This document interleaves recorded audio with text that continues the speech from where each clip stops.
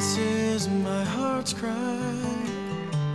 I want to know the one who saved me and gave me life.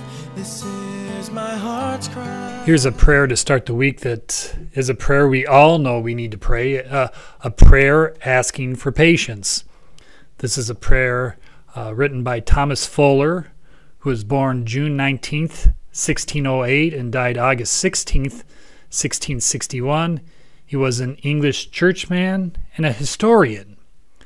He is remembered for his writings because he was a prolific author, and he was actually one of the first English writers able to make his living by writing. Let's pray. Lord, teach me the art of patience whilst I am well, and give me the use of it when I am sick. And that day either lighten my burden or strengthen my back.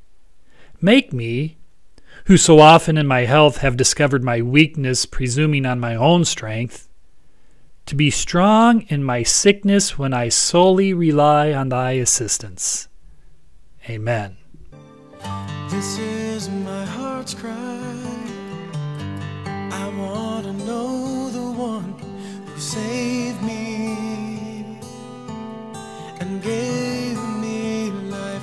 This is my heart's cry.